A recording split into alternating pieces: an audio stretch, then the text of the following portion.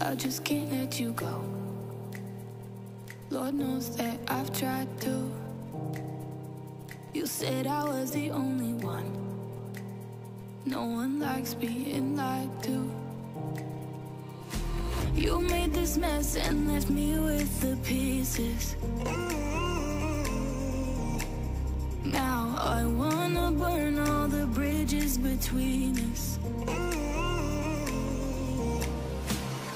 I can't focus, I can't forget. I've been thinking too much lately. I just need to clear my head. I just need to clear my head.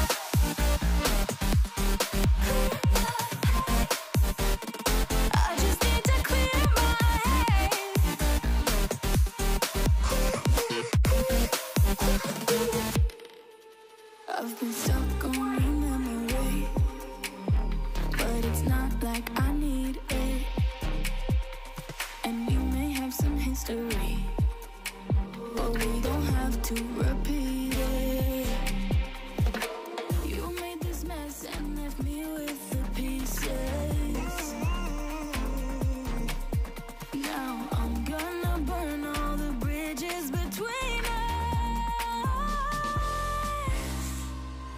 I can't focus, I can't forget.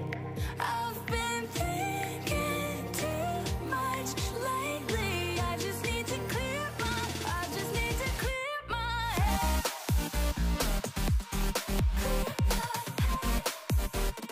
I just need to clear my head.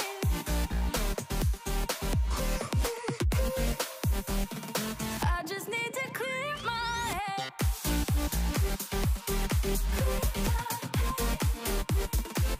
just need to clear my head.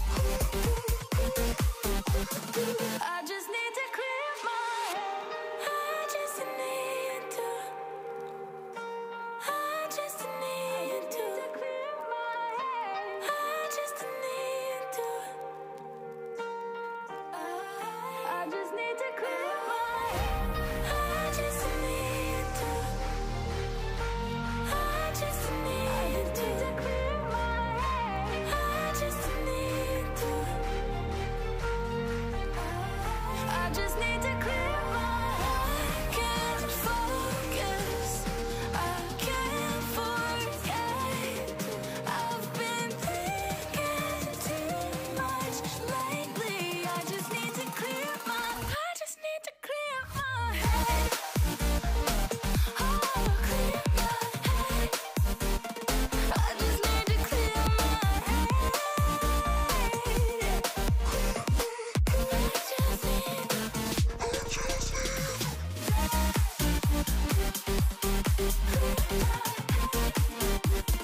I just need to clear my head.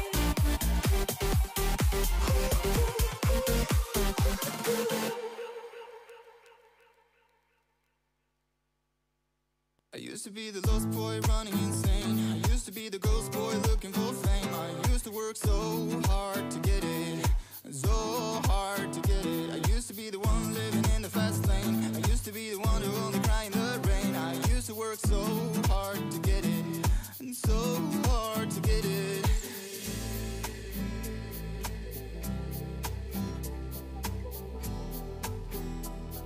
And so hard to get it.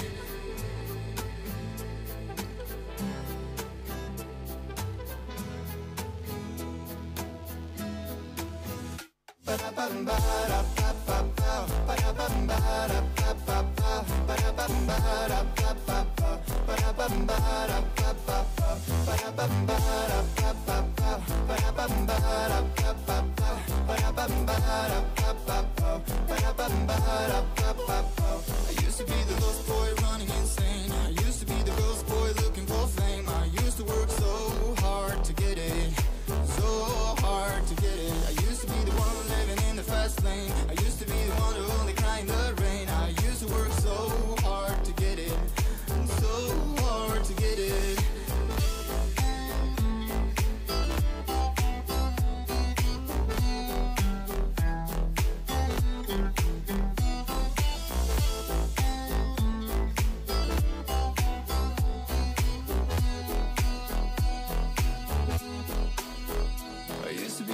lost boy running insane. Used to be the ghost boy looking for fame. I used to work so hard to get it. I used to be the one living in the fast lane. Used to be the one who only cried in the rain. I used to work so hard to get it. It's so hard to get it.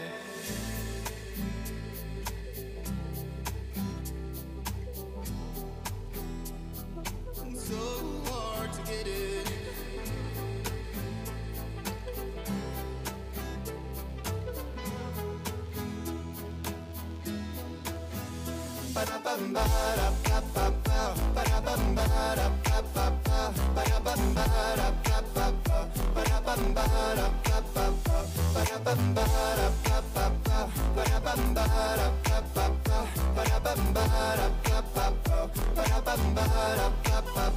I used to be the lost boy running insane. I used to be the ghost boy looking for fame. I used to work so hard to get it.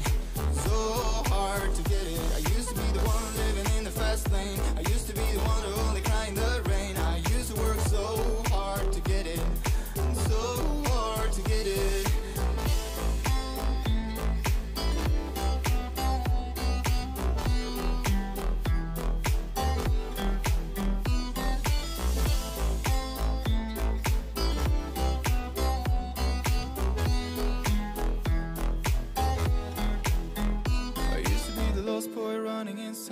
Used to be the ghost boy looking for fame. I used to work so hard to get it.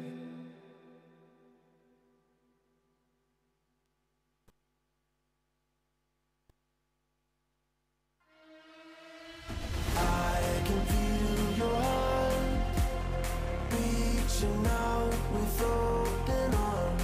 I can feel your heart reaching out into the dark.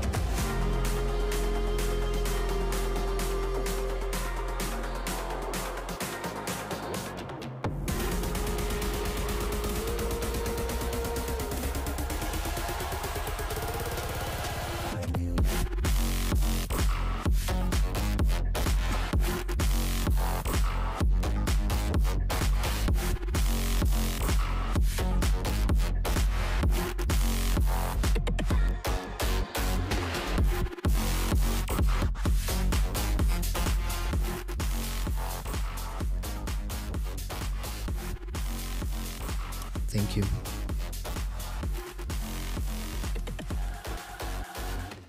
Welcome to this evening's lecture entitled Working Structures, Change, Frame, and the Infrathryn by Guy Nordensen.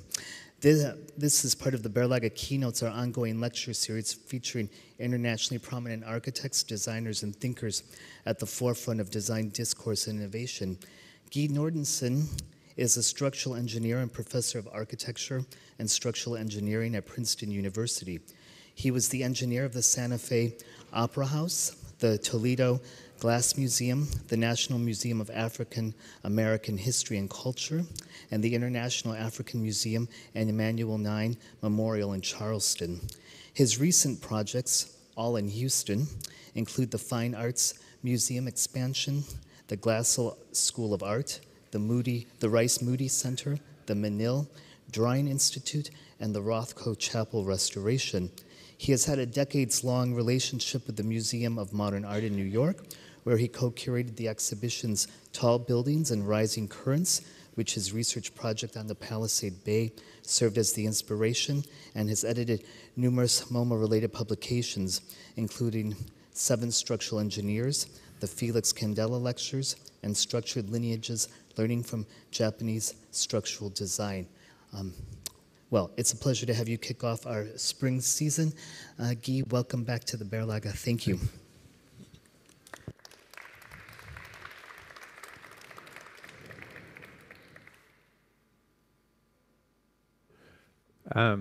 Thank you. You can hear me okay?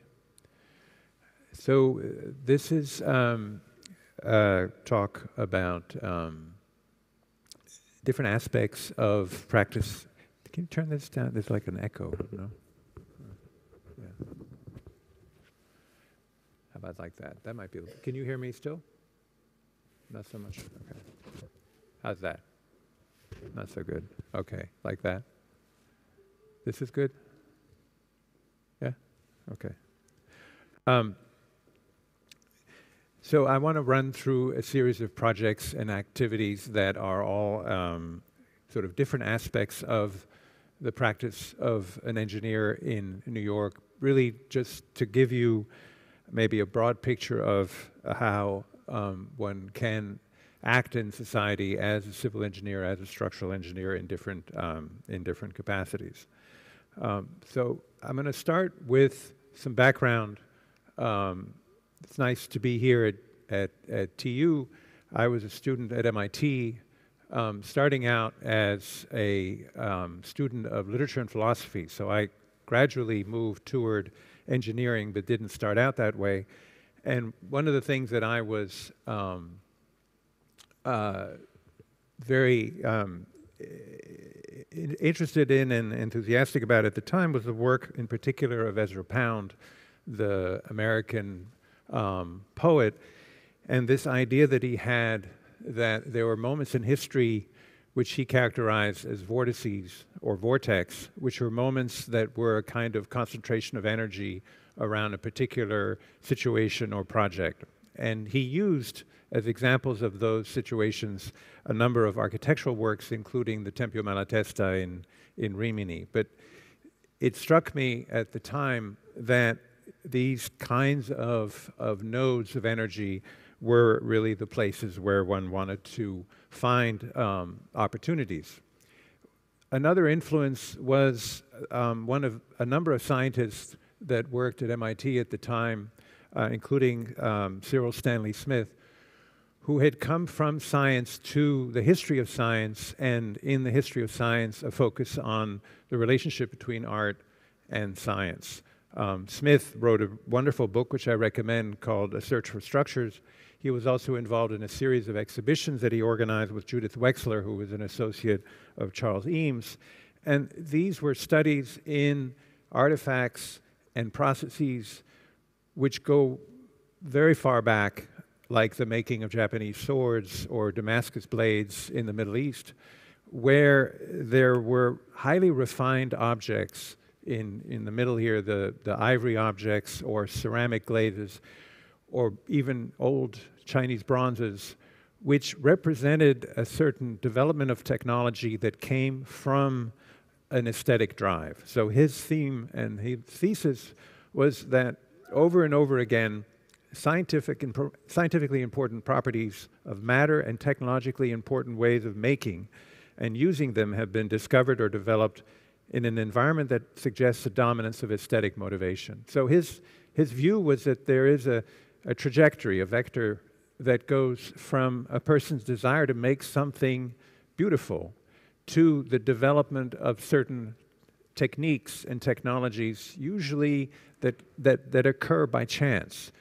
A glaze for ceramic that comes from a particular mixture of minerals and other substances that has a chemistry that produces an effect that is wonderful, that becomes the basis of someone's practice, and so on. And the issue then is that over time, for example, if you study Japanese swords, you realize that the complexity of the metallurgy, for example, of those blades is the product of that kind of evolution, but it's an evolution that is entirely driven by the desire to keep improving and keep making the blade, in that case, more effective, but also more beautiful. And you see that in the grain of the steel, and you see it also in the properties.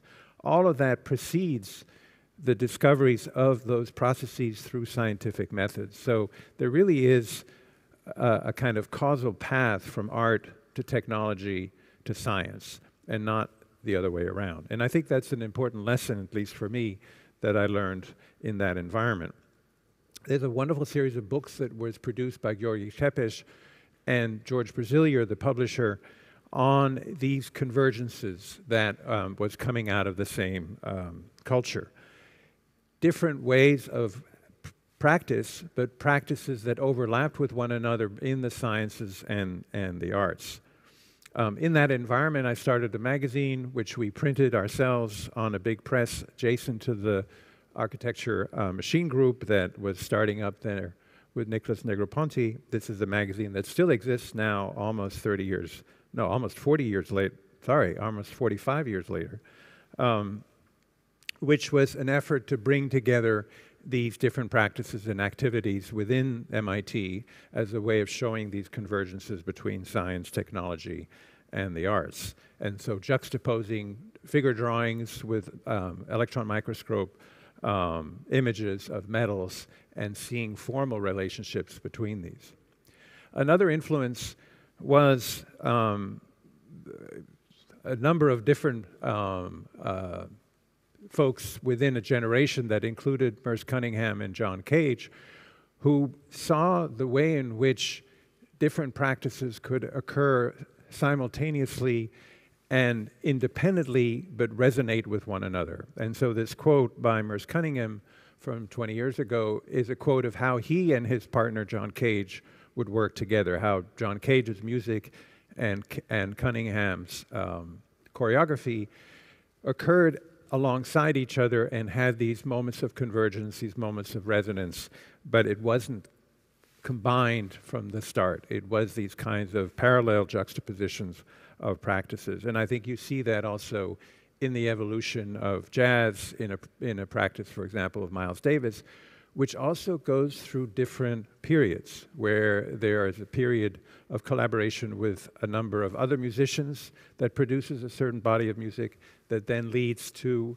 another period where he goes electric with Bitches Brew, where he's working with a completely different group of musicians, including Wayne Shorter, who just recently passed away. So it's this idea that there are these temporal trajectories between art, science, and technology, and also these parallel practices that can take place and resonate with one another, but not necessarily all be completely convergent with each other.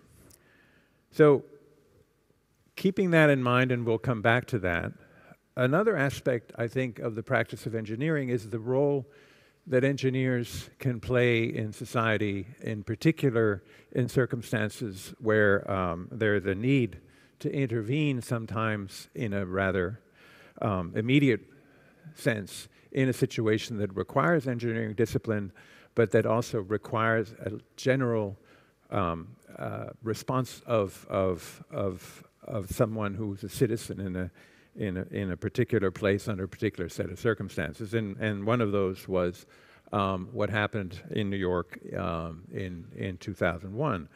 This is an aerial photograph of the site of Ground Zero after 9/11, which I obtained from the government as a way to facilitate a process that I helped organize after 9/11. So we had an organization that I helped start in New York called the New York Structural Engineers Association of New York, which was modeled after a similar association in California that had worked together as a community of engineers and scientists to focus on the earthquake problem in California over the course of 50 years, starting before World War II.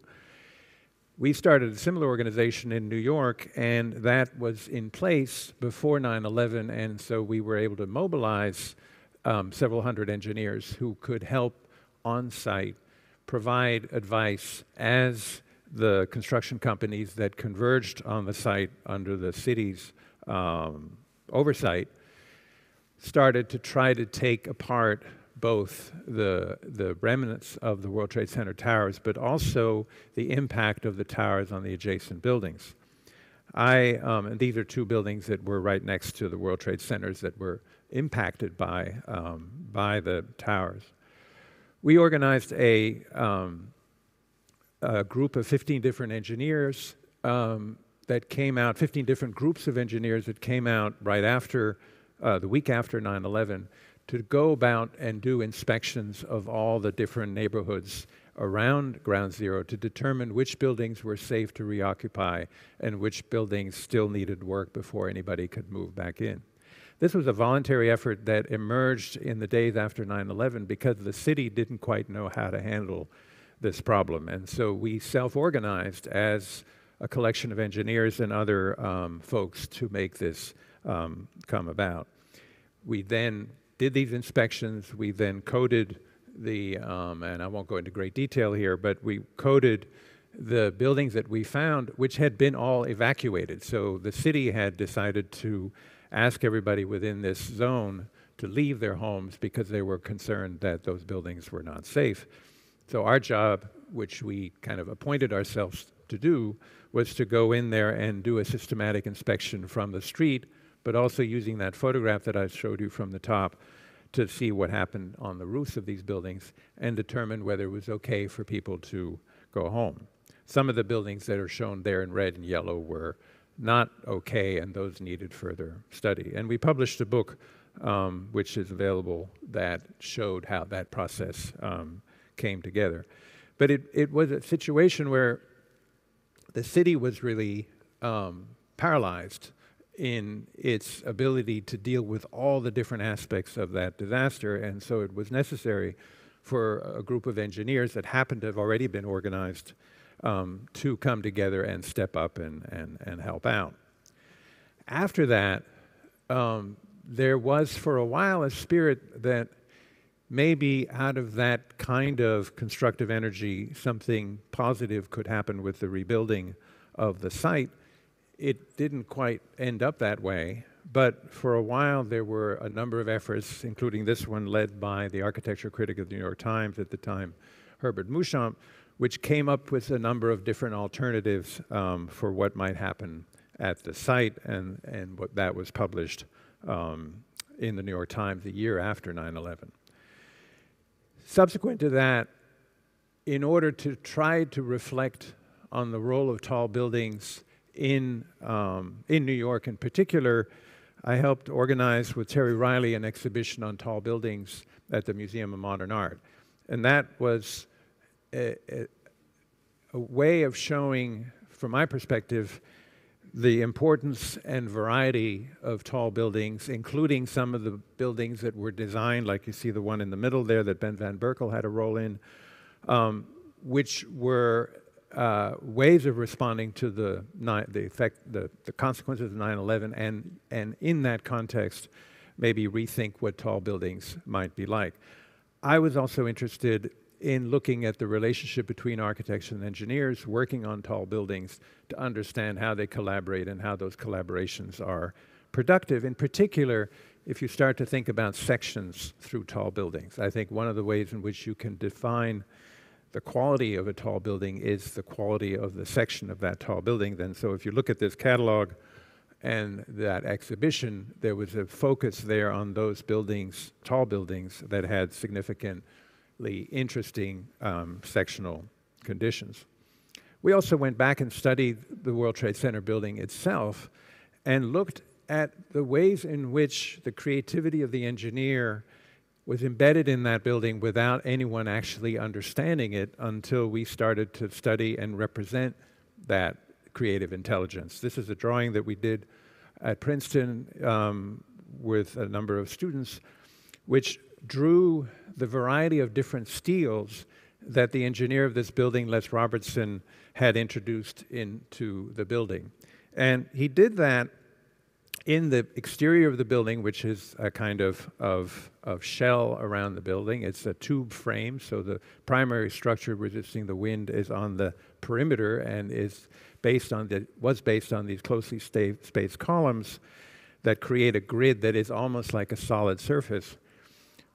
Within that grid, which you see here, each of the vertical elements, each of the columns, was a square made always the same size, connected with these plates that acted as beams, which are also always the same size.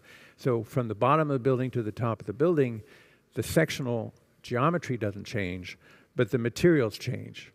And so the thing you see there in the middle is a representation of the different types of steels that Robertson used, from regular mild steel that is sort of normative to very high strength steel, which is shown in red.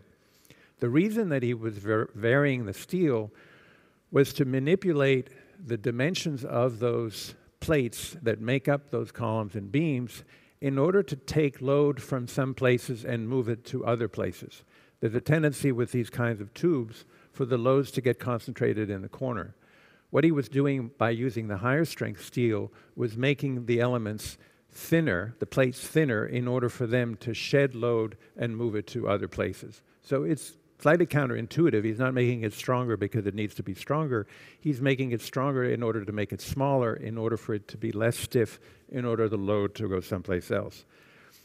This was something that he did and that was represented in tables and numbers and so on that had never been visualized before we did this drawing, but I think represents a kind of creative energy and intensity that Robertson brought really to all his projects, not just in the way that he designed, but in the way that that design represents the relationship of two towers in the city, buffeted by the wind, coming from different directions, sometimes off the water, sometimes through the city.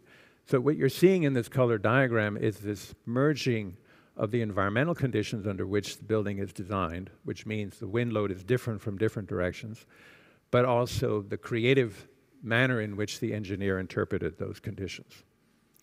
I worked afterwards with David Childs on a first iteration of the tower to replace the World Trade Center, which was to be half solid, half open. That was eventually modified into the first version of the World Trade Center tower that was published, I think it was 2005 or thereabouts, and then that was set aside and replaced by the one that was built since. That's another story.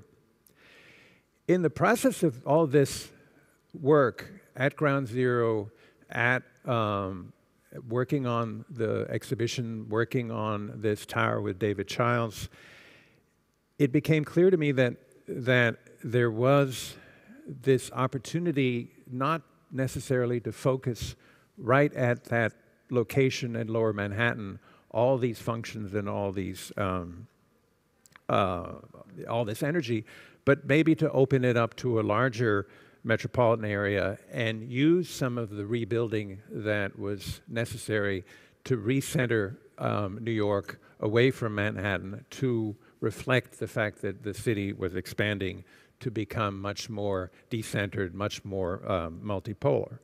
And we had the opportunity to work on a project for the Port Authority to design a tower that would replace that would provide a place for the television antennas that had been on top of the World Trade Center, but in a different location in the middle of the harbor.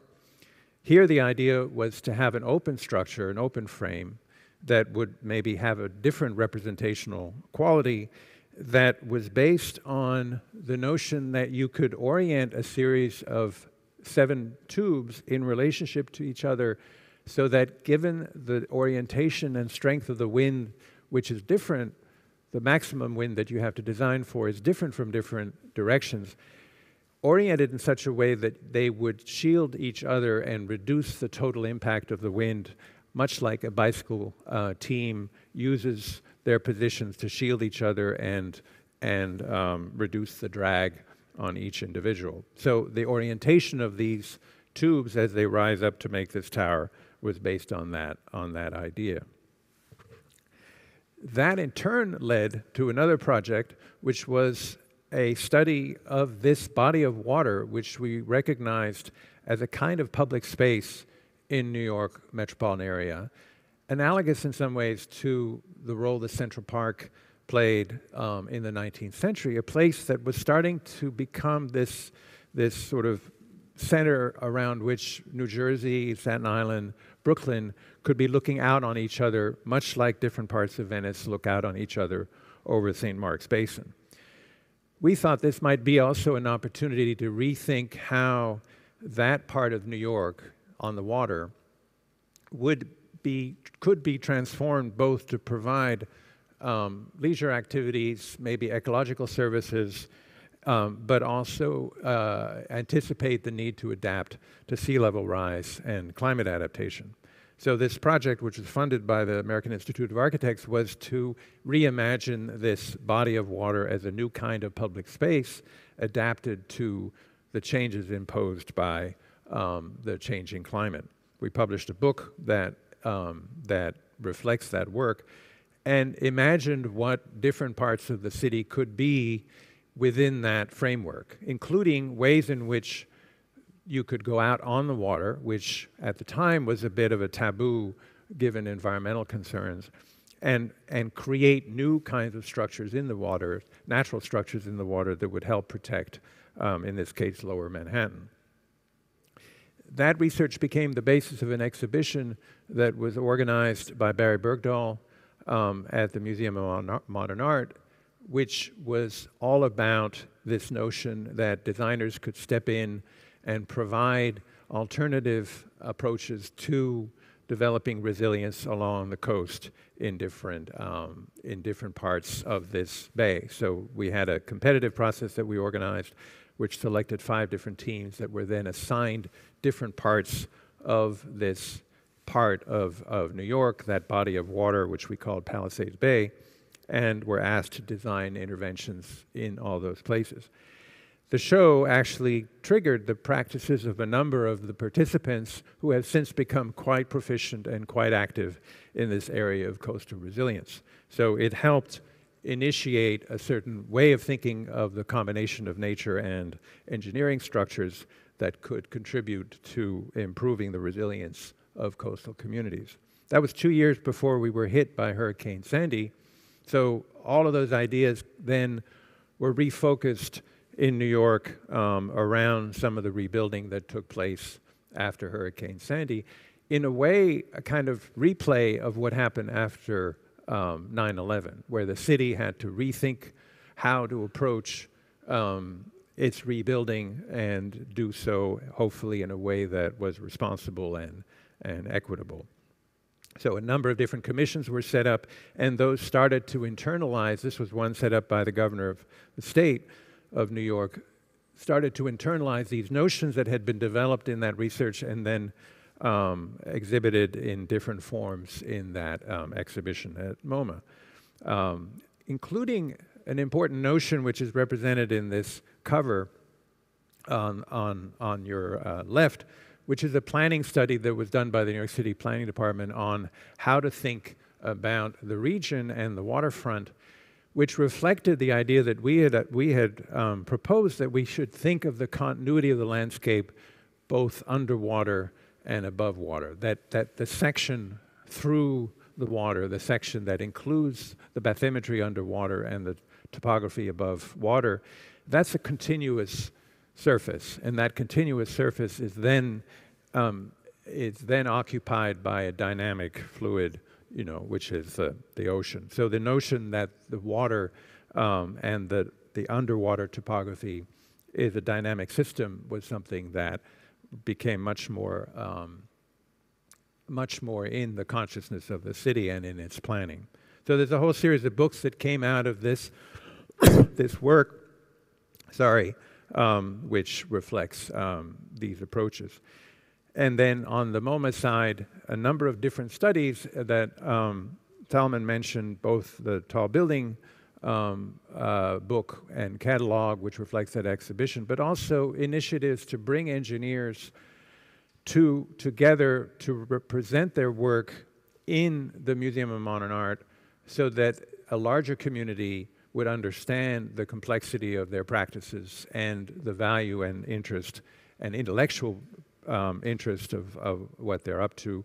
The middle one is a series of lectures that I organized in the 90s that brought together a generation of engineers, sort of the generation born in the 30s, Jörg Schleich, Heinz Eisler, Cecil Baumann, who's a little bit younger, who came each to talk about their practices in front of a large, broad audience. The other one on your right was a conference workshop that we organized where a number of engineers, including Laurent Ney from Belgium and Mike Schleich from Germany, all came and reflected on the practice of structural engineering in Japan and its relationship to architecture. So the cultural interactions that happens between structural engineering and the rest of society is, I guess, the theme of what I'm representing in the first part of this talk. So I'd like to go through quickly a number of projects which I've organized around themes. The first one of the frame, of the very simple idea of a structure that is either vertical or horizontal, basically. And in this case, a series of projects that come together around a kind of notion of stacking, of how you build something by piling one thing on top of another. This is a church I worked on with Richard Meyer in Rome, which was a competition which Meyer won with this form, which is a bit unusual for his practice, but looks like a series of, it's almost like a Richard Serra sculpture with a series of these curved planes that are nested into each other, all facing toward the south. So the south sun hits broadside on these three walls. There, the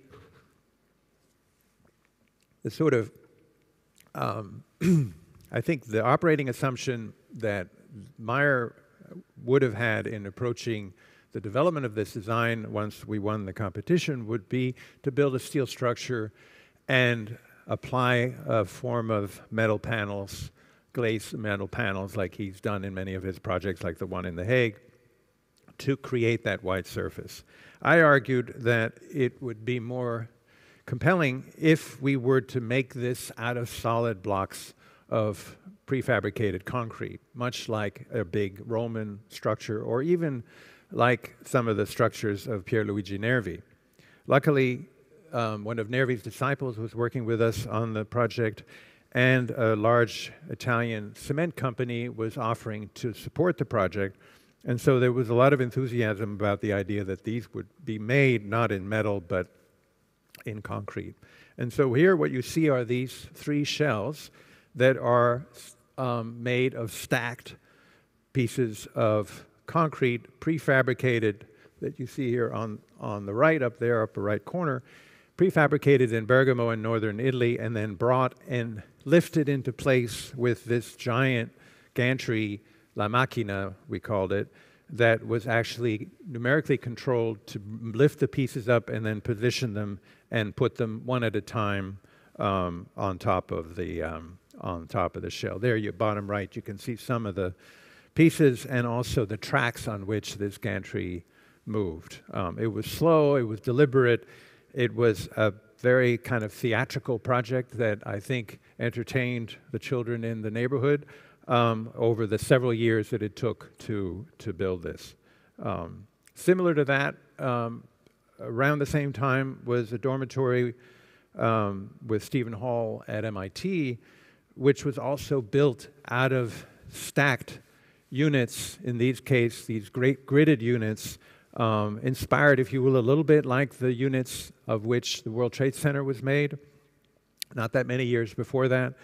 And these were prefabricated in Canada and brought together and spliced at the floor level by concrete reaching out and becoming a kind of mortar between these kind of Lego pieces, if you will, of the concrete, and also spliced at the upper left horizontally by casting concrete around some rebar that stuck out.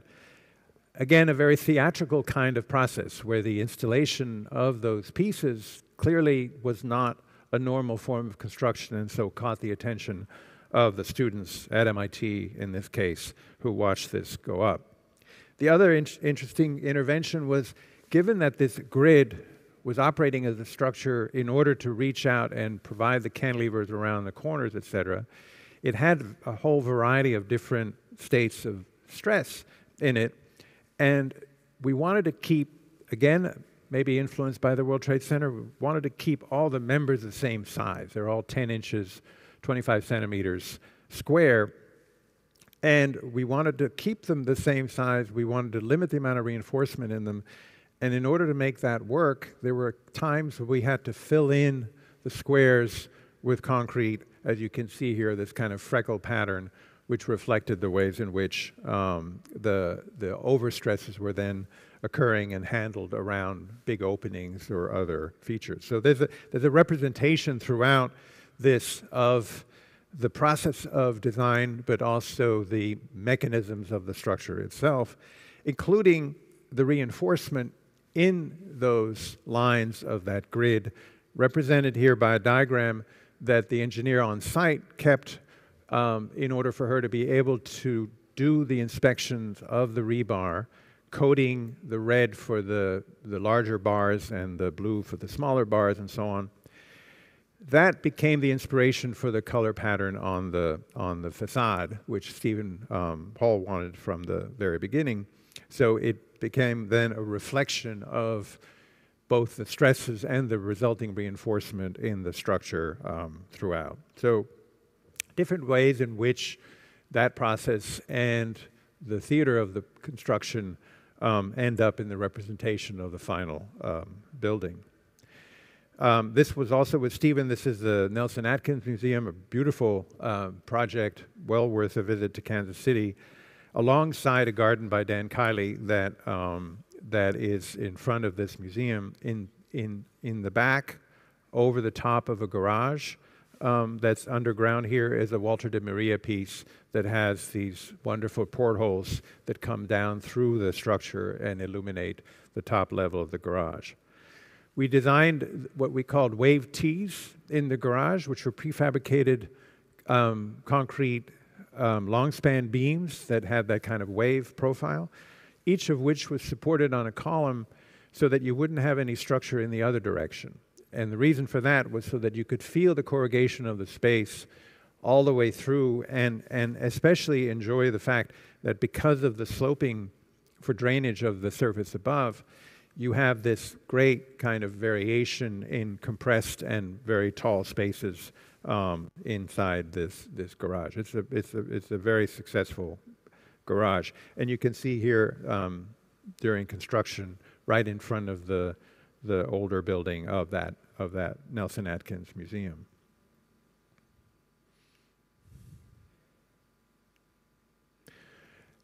Finally, in this collection here is the Glassell School with Stephen Hall as well.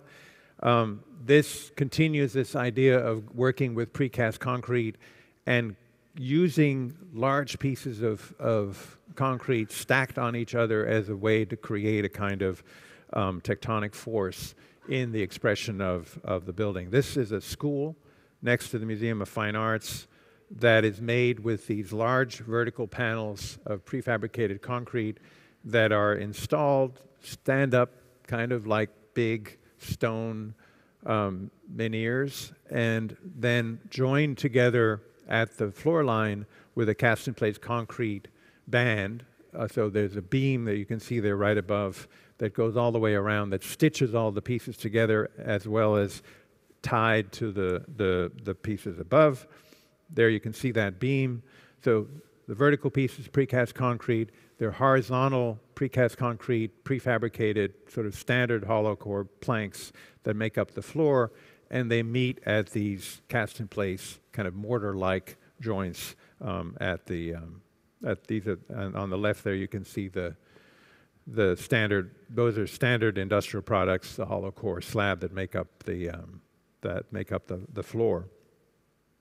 But as this thing gets stacked up, because of that mortar line at the floor, you can then join two levels of these blocks to create a deep beam that allows you then to cantilever around the corner. So it's a little bit like the MIT project, where you're using the facade that has become structure as well as facade as a way to reach around a corner and lift a part of the building above a hollow underneath.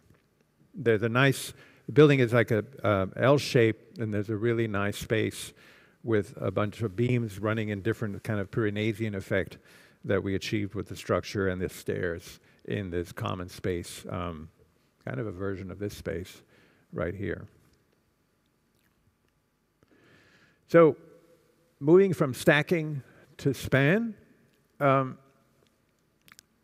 is really just about how to play with the necessity of bridging or spanning across long distances and see what the possibilities are in exploring that.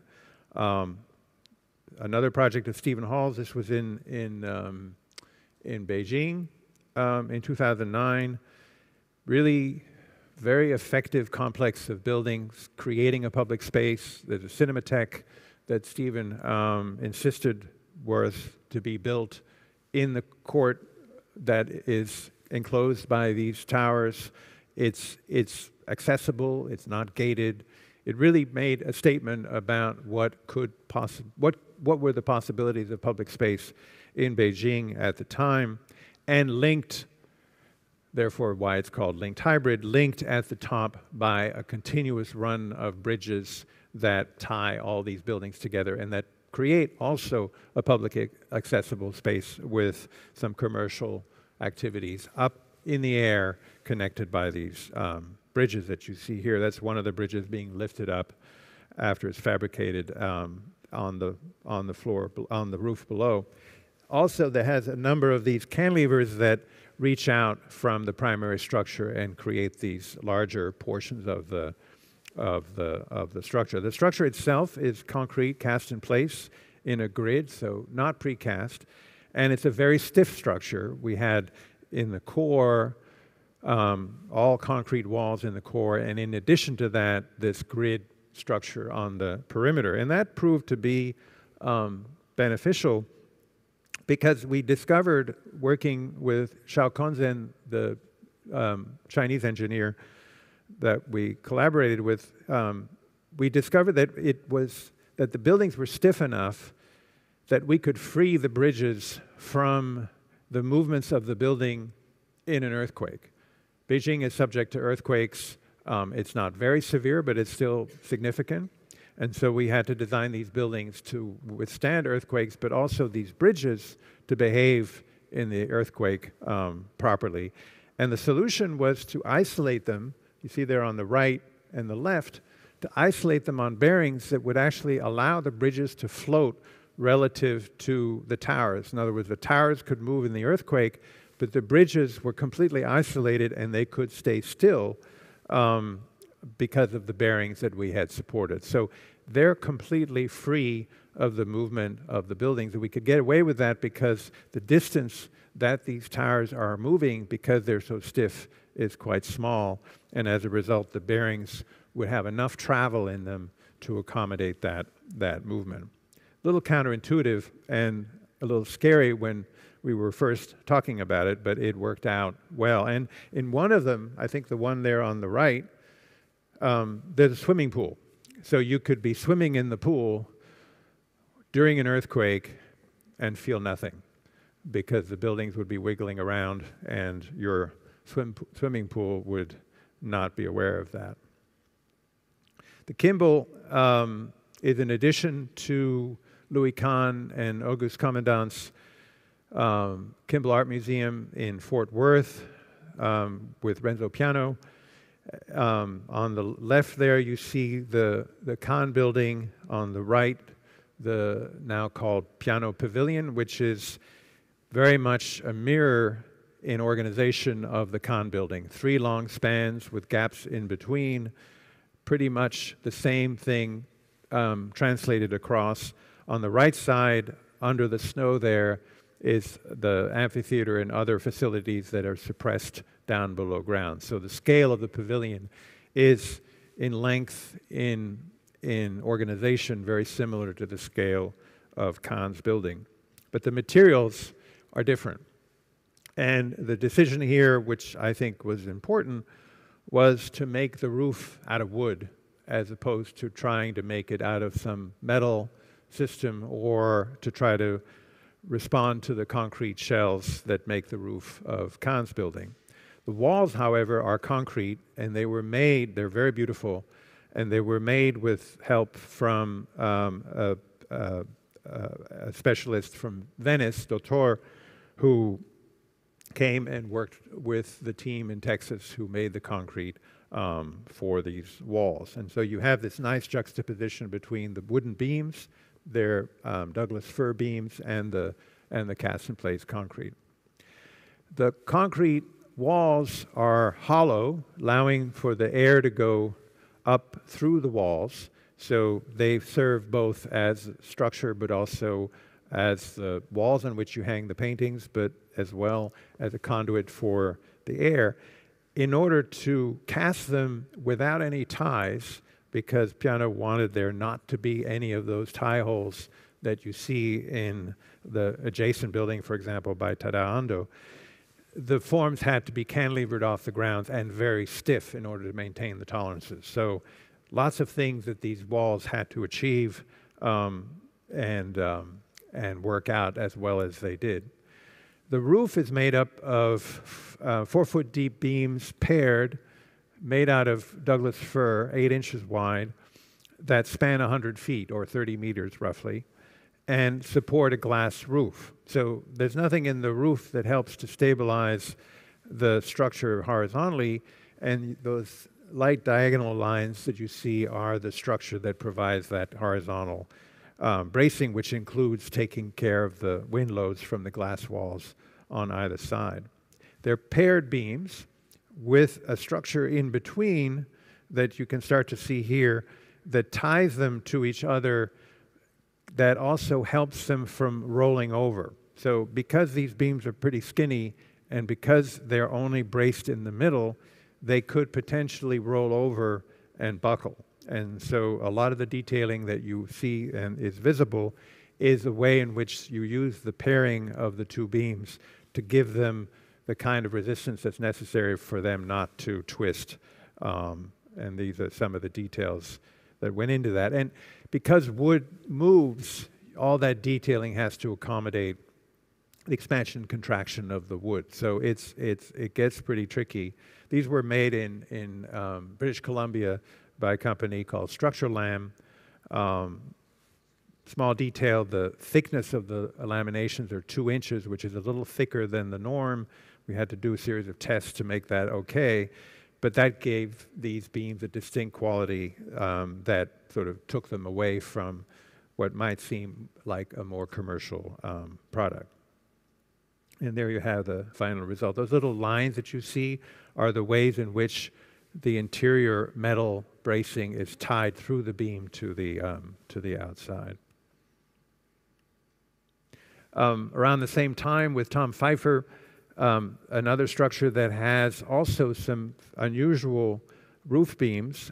This is at the Corning Museum of Art, the Corning Museum of Glass in Corning, New York. It's a company, Corning, that makes the Gorilla Glass on your iPhones and has been in business making glass for many, many years.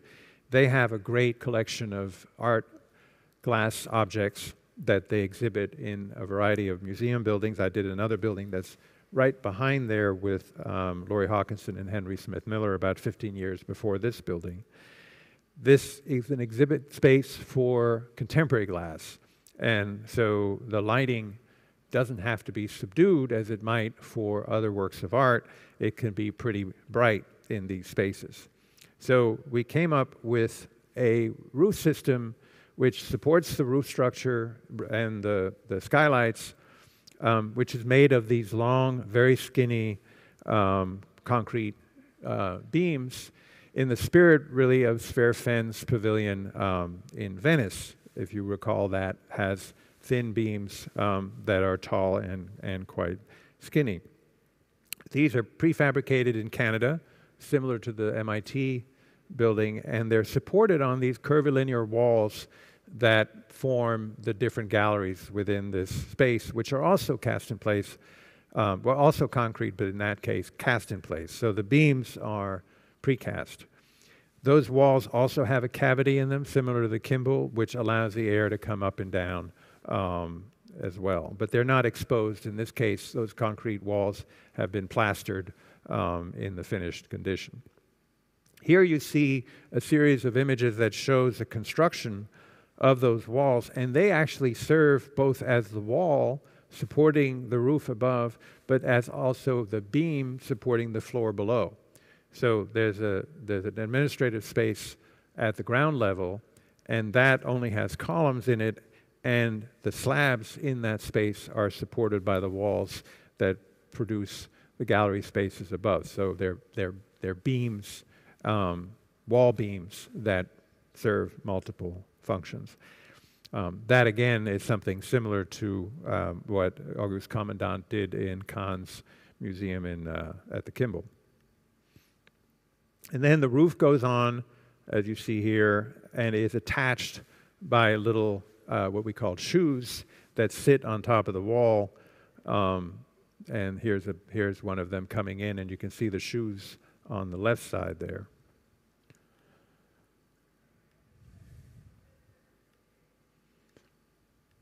So the relationship between the wall and the beam changes a lot as the walls are curving. So these details that support the fins all have to be varied in different ways as you go along. This is them being prefabricated in Canada, northern Canada, at the Béton Préfabriqué du Lac, BPDL, and they did an amazing job in the finish work. And because they're so thin, all they have is a reinforcing bar at the top, a couple down the middle, and one at the bottom. So they're working pretty hard. They span upwards of 20 meters in some cases, and they're only, 8 centimeters wide. The big issue with these, again, like at the Kimball, is whether or not they would roll over and buckle. The African American Museum in Washington with David Adjei and Phil Freelon was, the idea there was, of David's, was to have a free and open space at the ground level with the structure coming down only in the central elevator cores. And those became a kind of symbol or four pillars of the institution. So there was a relationship there between the architecture and engineering idea and the institutional identity as expressed on their website. The cores were made out of a steel cage that was then filled in with concrete. So the steel could go up rapidly and support the rest of the structure, and then the concrete could follow behind. The rest of the structure hangs off those cores. So it's a little bit like building a bridge with these struts coming off of that, or like a tree, if you like, with the struts coming off and supporting the floors. And then the skin of the building is hanging from the roof down off of that. So it's a floating screen, and there's a large porch on one side of the structure that provides some shelter. Okay, the last part sort of goes back maybe to the beginning, which is the ways in which I think one can think about the role of structure or the role of engineering in architecture as having a conceptual function. And this idea that Duchamp has of the infra-thin, of some sense of a presence that is immaterial and ephemeral. And I think it's possible to also see that in the work of many artists that were influenced by Duchamp, again, going back to Cunningham and John Cage, but many others as well. Projects where there's a conceptual background to the project, which is reflected in a very sometimes subtle and nuanced way that might evade perception, but I think is still present. This is a chapel that I worked on at the Menil with François de Menil, the son of Dominique de Menil, which was a recreation of a chapel in Cyprus that had housed frescoes that had been stolen and recovered in Germany in pieces and then restored by de Menil and brought temporarily for about 15 years to live at the Menil in Houston. The idea was a structure made of glass that would be set inside a kind of spider web of steel, solid round members, 3/4 of an inch, so what is that, about, I don't know, 15, 16 millimeters, that would be pulled tight between the roof and the floor, so kind of like a tension net, but made out of solid bars, not cables, and then setting the glass in that to form the shape of the original church and position the frescoes where they were in that original church. It lived there for 15 years, and then we took it apart 15 years later when the frescoes moved back to Cyprus. So it was a temporary structure, quite ephemeral as well. Related to that maybe is a series of stairs that I've worked on over the years, which I call cascade stairs, but are often described as cantilever stairs. The image on the right is in Greece, a very old example. I think this was in Milos, of how these work, where you take a stone, plant it on one side into a wall, and then overlap each stone tread on the one below so that they can lean on each other down to the ground. Palladio at the Accademia in Venice, in the image on the left, did this. There's many examples in the Renaissance, in Urbino, in other places. There are examples that Neo-Palladian architects in England, Inigo Jones and others have used.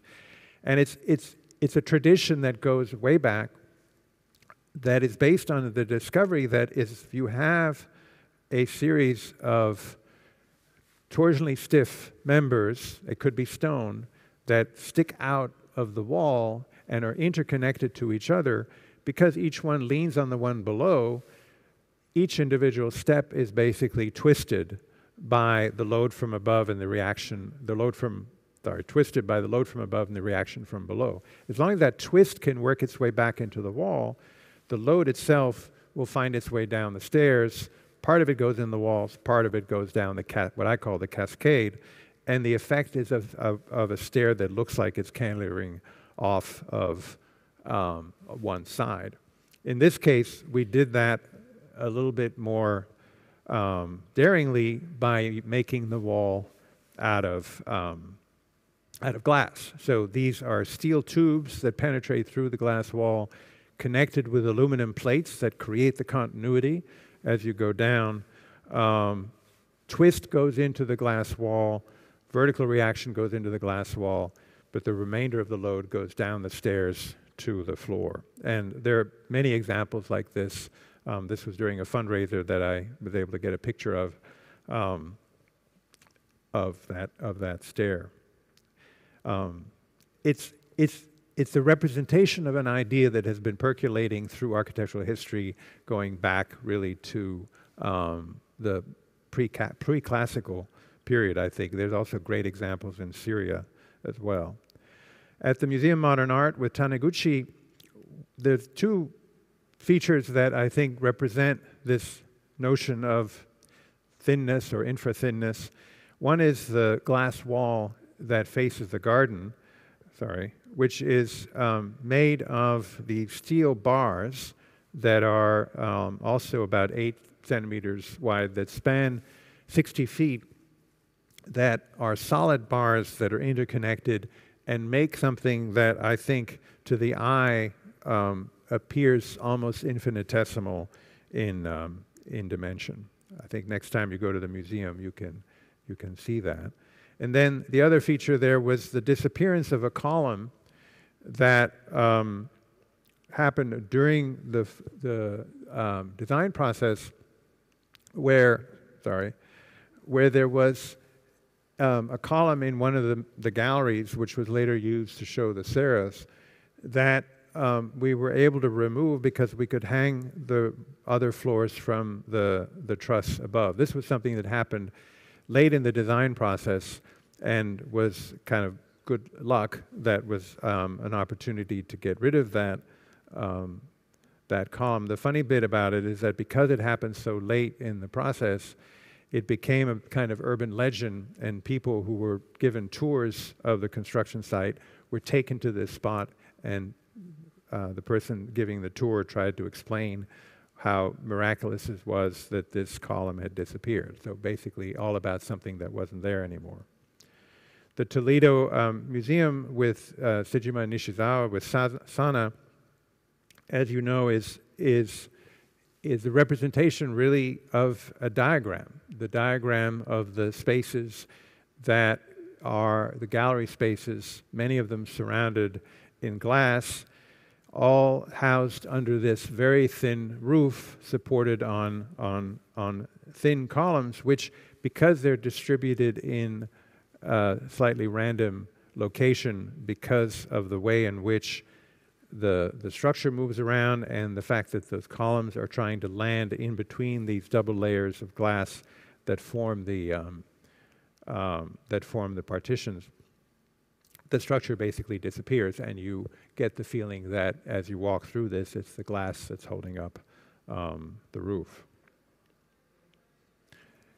In order to keep that roof very thin, there's a lot of effort in getting all the pieces to weave past each other or through each other, the drainage, the sprinkler, and so on, and it gets pretty complicated, all of which, including the difficulty of coordinating the position of the glass and the fittings of the glass that hold the glass in place around even the size of bolts in order to achieve this result. All right, this is almost the end here. This is a more recent project at the Menil again with Johnson Mark Lee. It's the Drawing Center. And the design included these two outside gardens, canopy around these outside gardens that you see here in this diagram, which we proposed, given the way in which the architecture was all about folding of these surfaces, reflecting really the theme of this being a drawing center. We suggested that maybe we could make these canopies out of steel plate.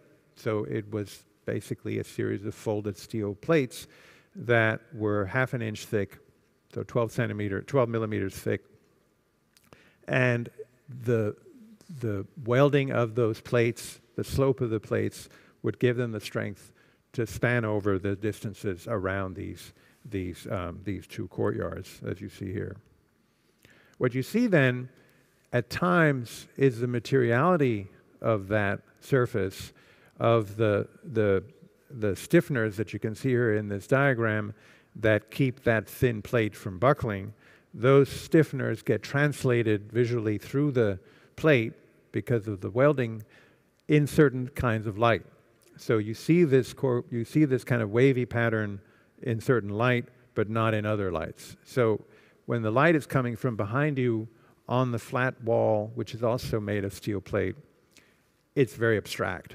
But then when you come around to the side, or the light is raking from the side, it starts to feel much more material. And so I think that duality in the way in which these folded plates operate is a really useful part of the design. And they were prefabricated in very large pieces, brought together, and then welded down the miter corner where they met.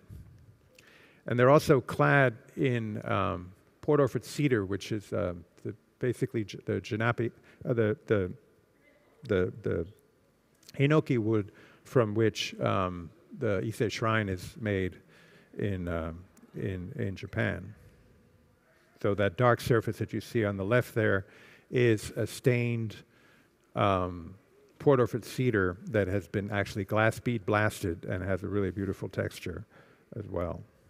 The final project is a sculpture which was completed a couple years ago, which was an idea that David Hammons, who you see here on the left image with the museum director of the Whitney, Adam Weinberg. Hammons was visiting the Whitney Museum with Adam, and they were walking around. They came out to this window in Piano's building looking out over the water, and Adam pointed out that the Days End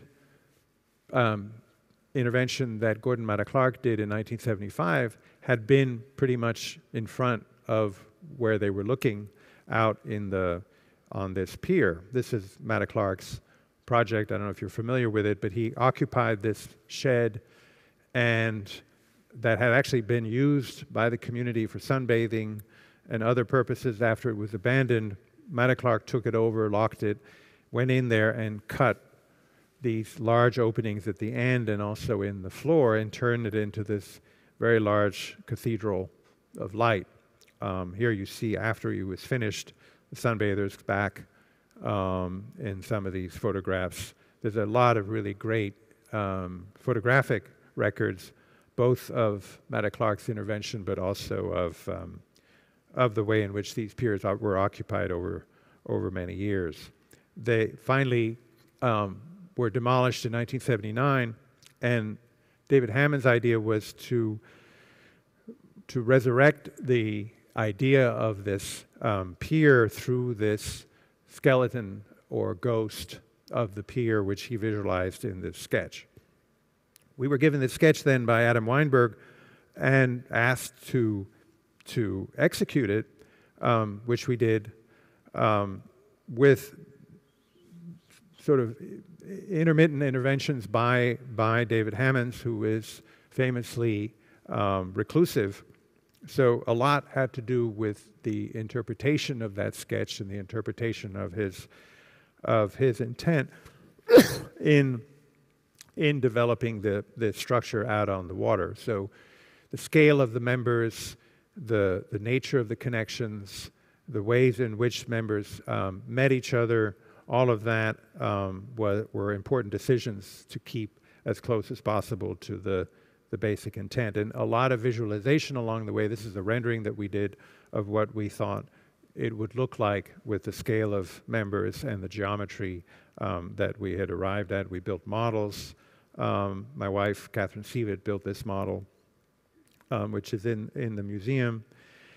We added a member across to stiffen the structure against the wind, but we also removed some members that we didn't need. So it was very much about producing the abstraction of the drawing, which required two important things, or three important things. One was the finish, that it had this kind of ghostly quality. We used a very special kind of stainless steel called super duplex, which is very highly corrosion resistant.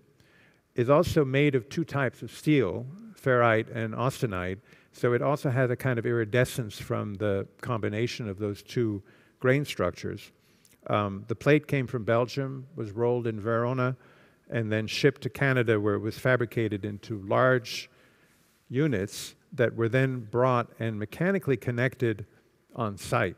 So this is in the plant in Toronto where the pieces were being made. These are the columns, each of which had these arms sticking out from them, which were then connected to the beams with these very discrete joints. These are machine couplers that make and are then joined with the pins that you see going through the two pins that secure them together, and that's the only connection that you have in the field, partly in order to maintain the quality of the work through maximum prefabrication, but also because it was necessary to do everything mechanically, because you're not allowed to weld or pour concrete over the water for environmental reasons.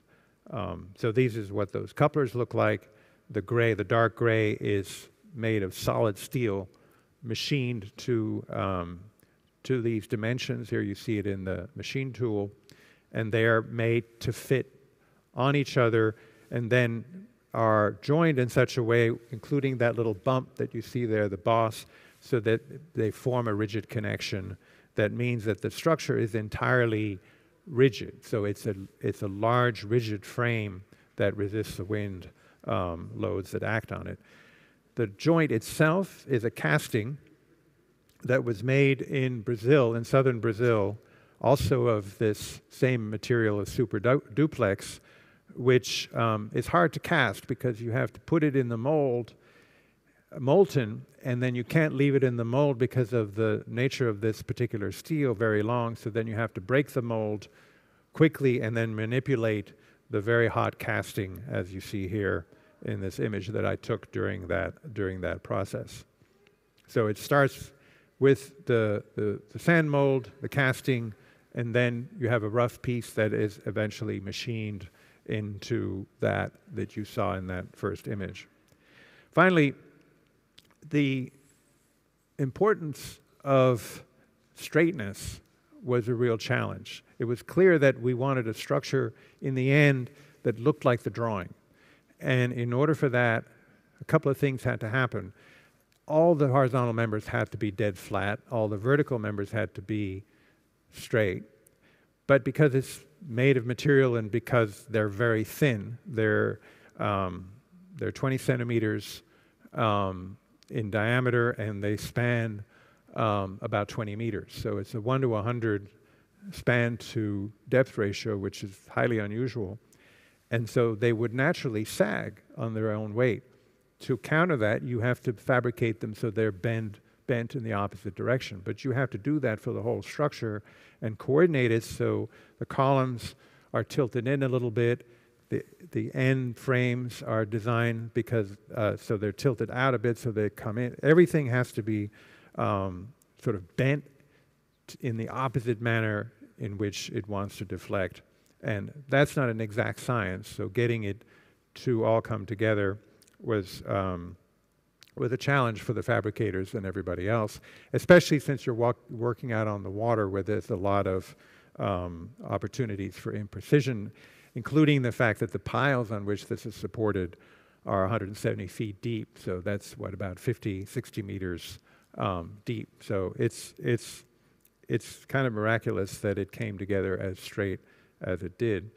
The last thing is, because these members are so thin, under certain wind conditions, they start to vibrate because of a phenomenon called vortex shedding.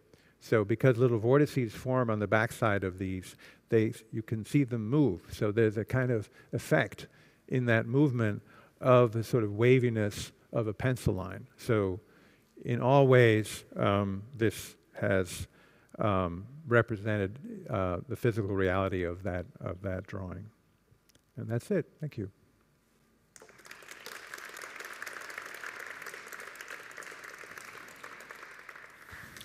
Thank you very much, Guy. The questions? Thank you for your lecture. I was wondering, you just presented quite a lot of non-ordinary technological solutions, and I was wondering, how do you convince your clients to actually do that? The challenge is to convince my client to give me normal projects. When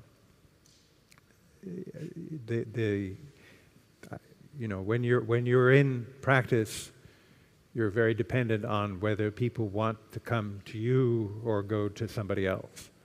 And people come with this kind of project,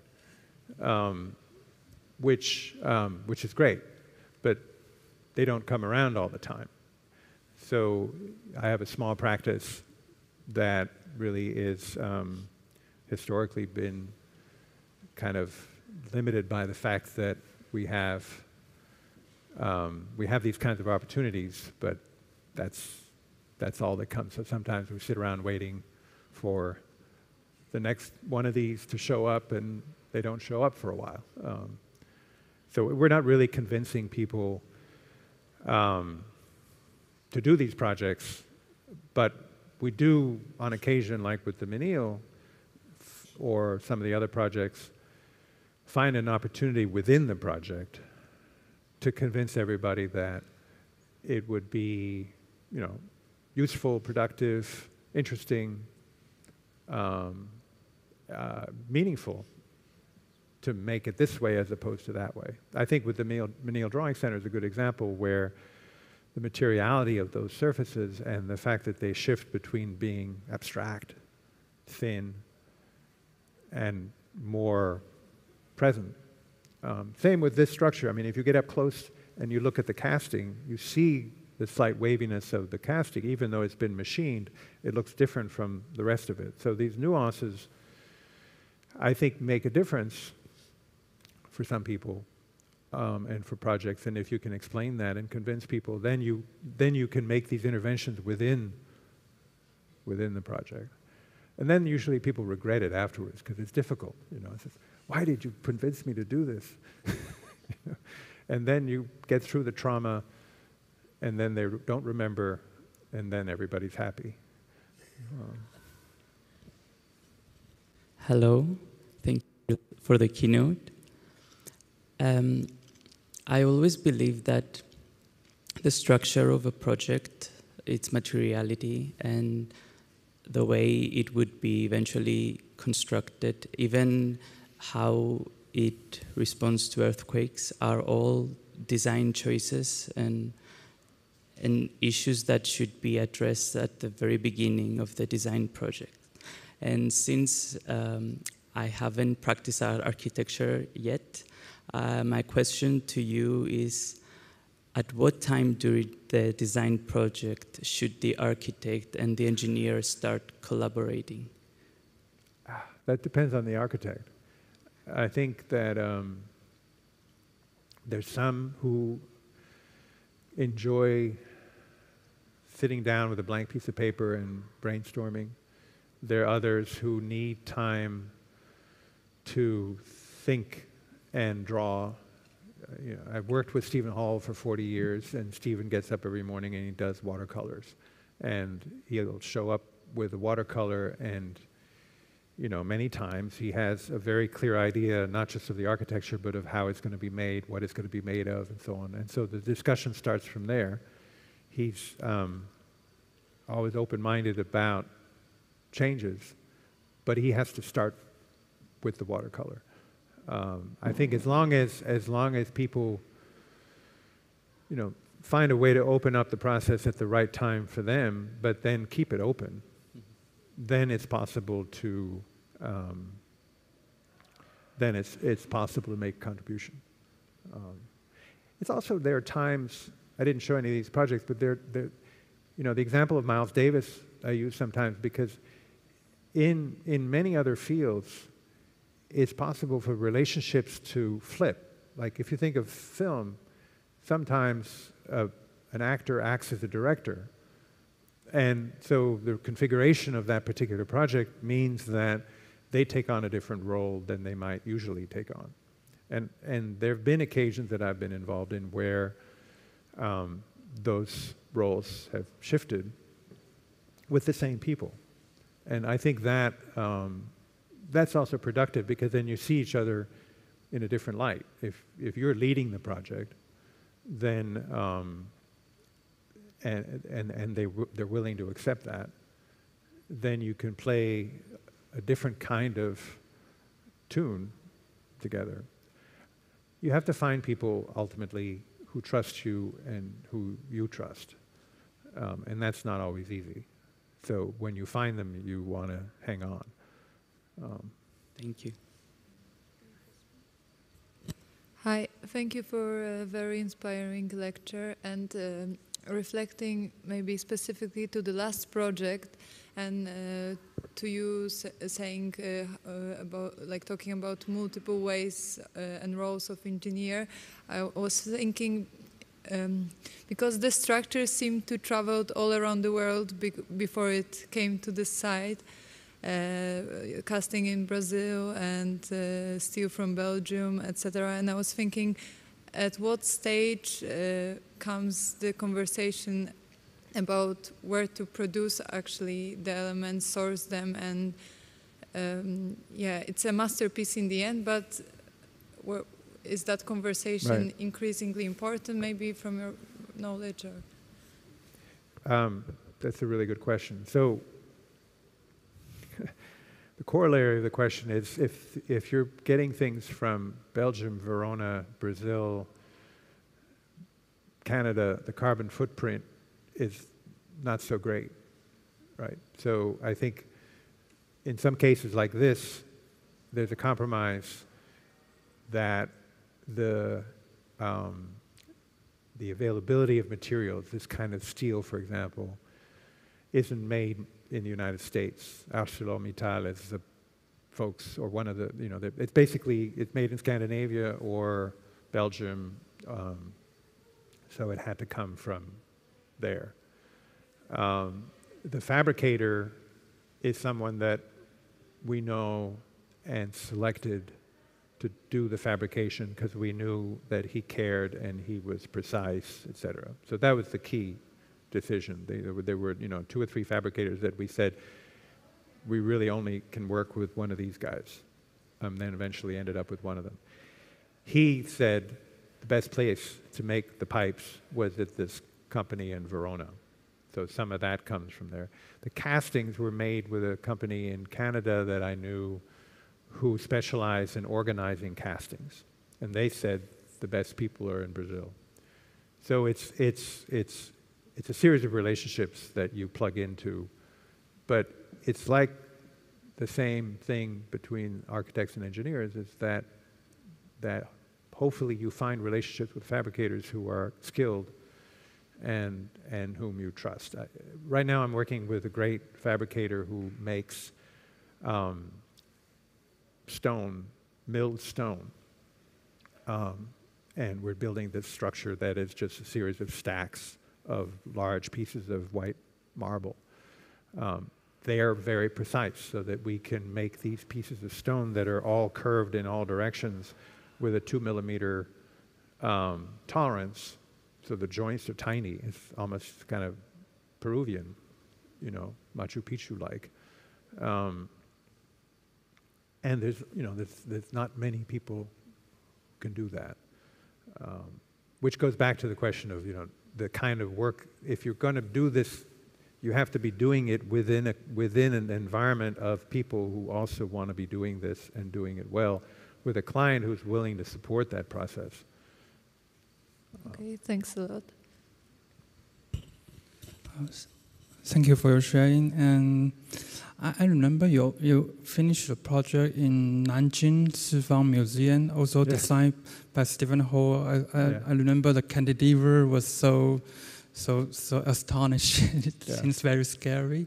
And I'm wondering, during the design process, you work with different architects, and is it normal you have a kind of a confliction between the structural design and the architect design? Because it seems like sometimes architect might have kind of a, crazy idea, or sometimes it's not easy to manageable. Well, that was a crazy idea, no?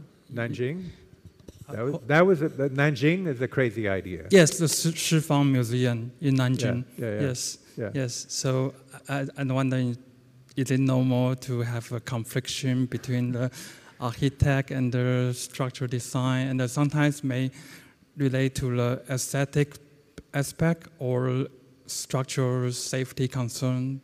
It's like any relationship. I think if somebody has a crazy idea that you love, then you find a way to work together, maybe to adapt it a little bit, but to make it happen.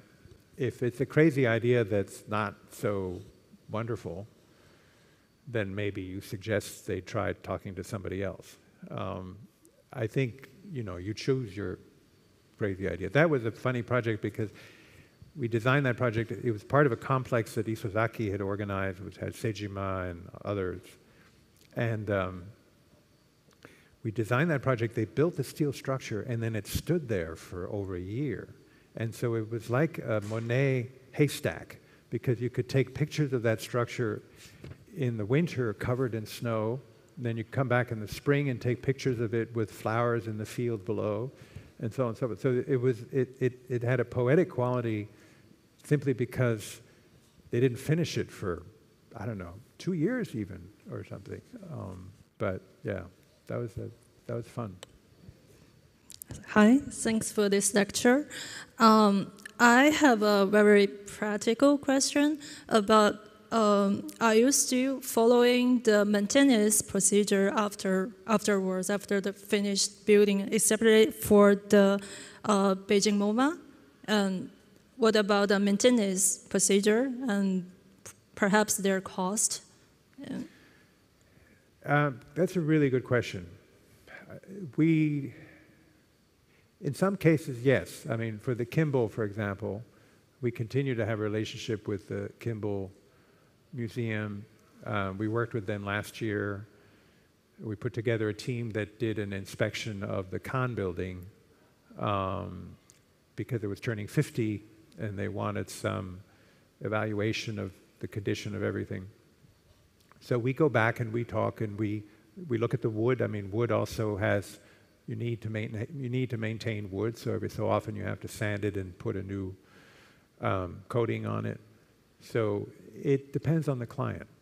you know, whether they want that kind of relationship or not. It's not something that you can really impose.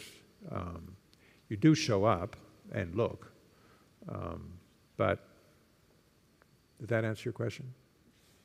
Yeah. Okay.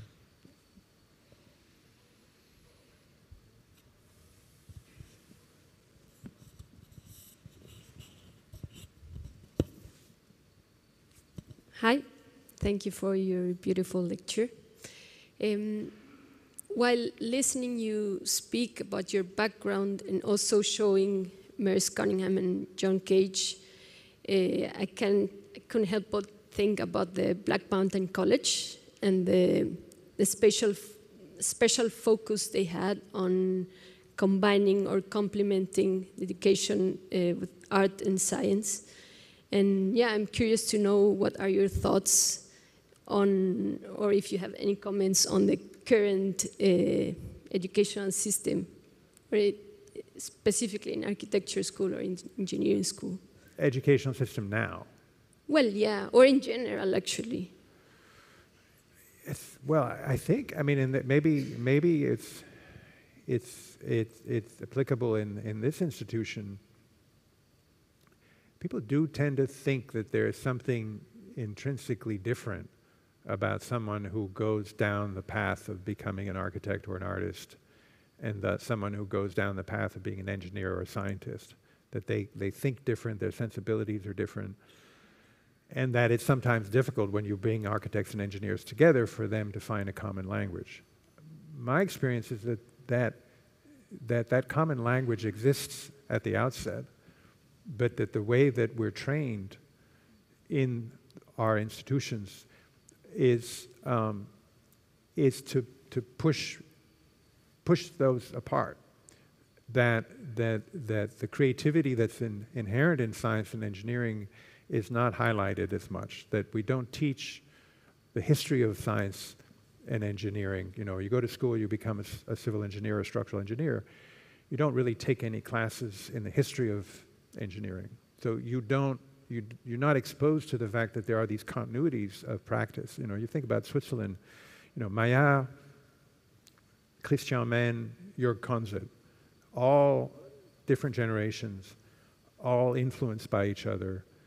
And so when you look at the work of Konzett, you have to think about the ways in which Konzett is reinterpreting what he saw in Christian Mann and Maillard and creating his own version of this body of work, much like a poet does, looking back at the history of poetry, or an architect does and thinks and talks about when they explain their work. You know, I'm inspired by so and so, and you know, I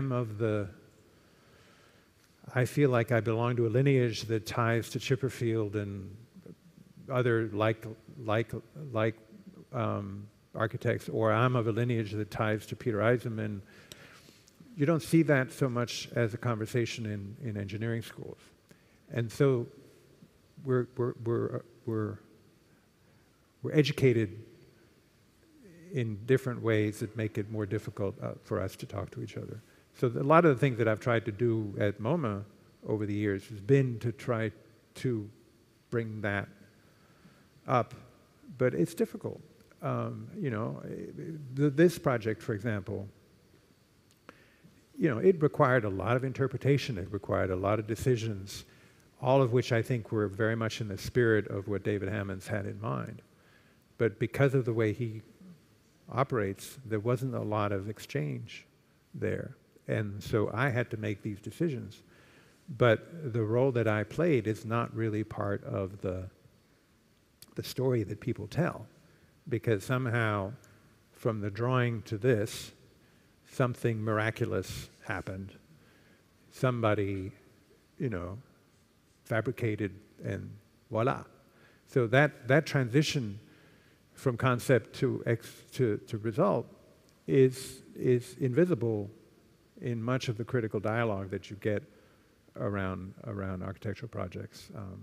You know, I have a long argument with friends who are critics, particularly in the architectural press, that they don't know how to look at architecture the way that a film critic can look at a film.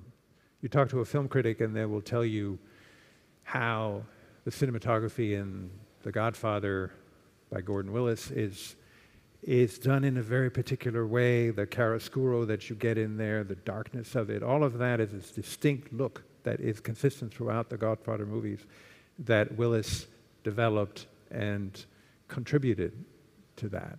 They see that. They see the ways in which the repertory of all the different actors interplay. You know, I can go on. It's impossible for them to write about those movies without reflecting on those contributions.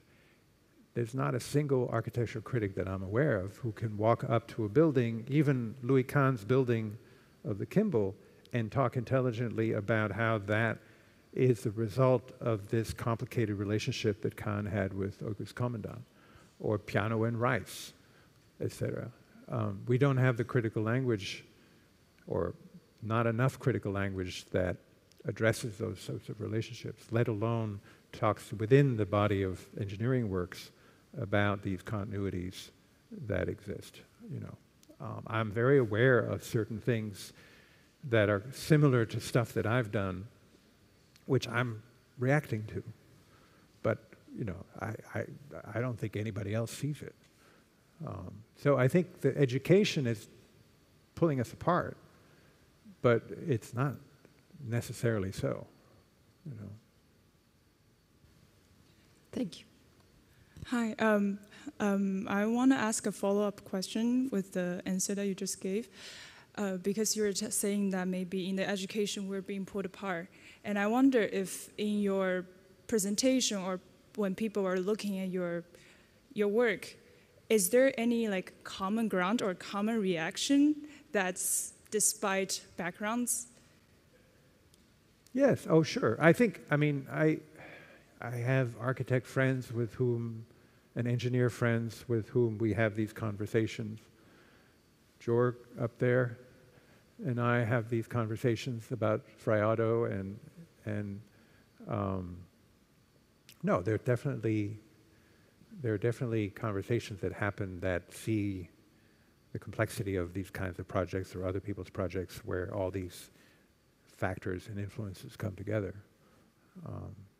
I mean, it's really interesting, for example, think about Frei Otto, talking about Frei Otto, thinking about Frei Otto, thinking about the influence that he had on different projects. You know, if you study the Munich Stadium, you know, Danish took an idea from Otto without involving him in the competition, won a competition with Otto's vocabulary, was then told by the government, you better bring this guy in because he knows stuff that you're going to need.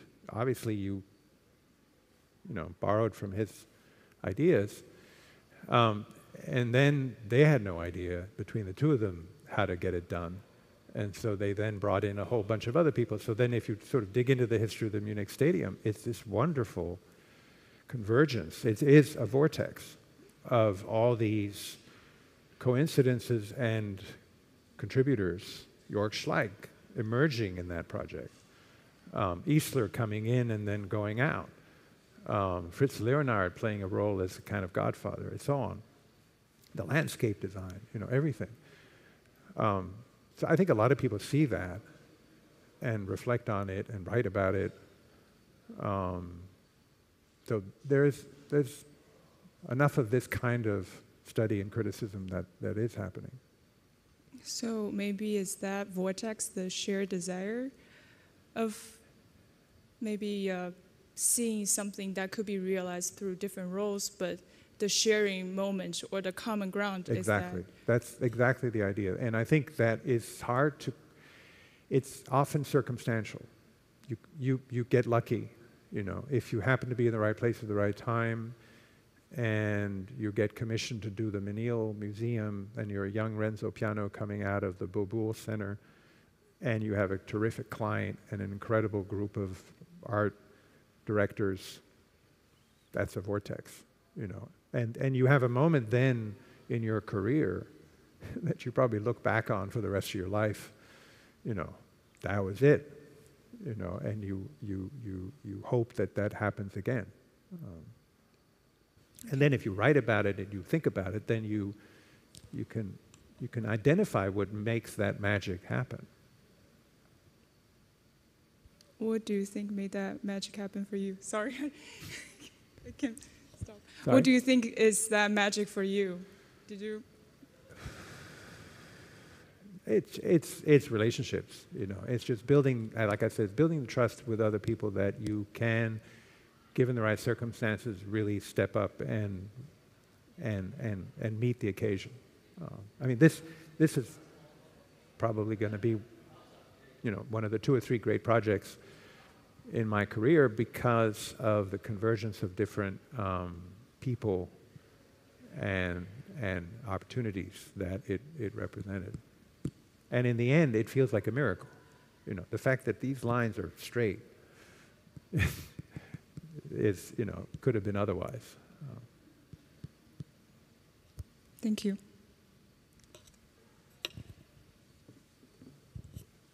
Thanks for all these questions. They're really great. Well, and thank you for the very inspiring lecture. Thank you. With jet lag, mind you. So, thank you.